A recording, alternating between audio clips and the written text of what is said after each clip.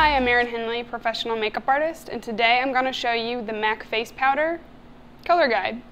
And these are loose powders. So, essentially, we have our whitest end of the spectrum and our darkest end of the spectrum.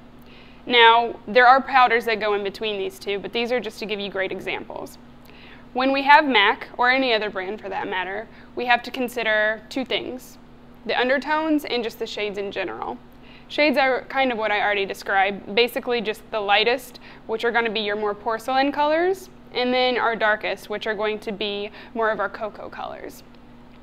Once we've dictated that, whoever our client is, we're going to dictate their skin tone. So she is warm undertones. You can see the yellow peering through. You can see that she's easy to just give a nice yellow color to, and she's really going to liven up.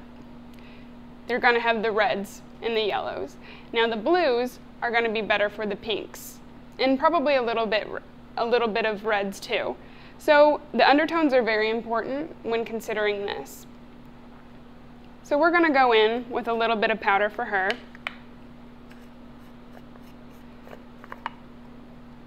Just with some warmth.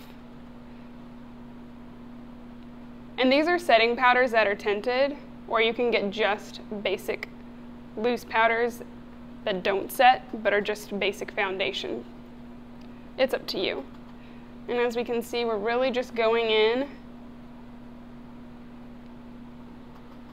setting that with the loose powder, but giving it some warmth to the skin as well, staying within the same color range. Loose powder is kind of difficult to work with, so just use a brush and you'll be fine. I'm Erin Hendley, and I just let you know what the MAC Face Powder Color Guide is.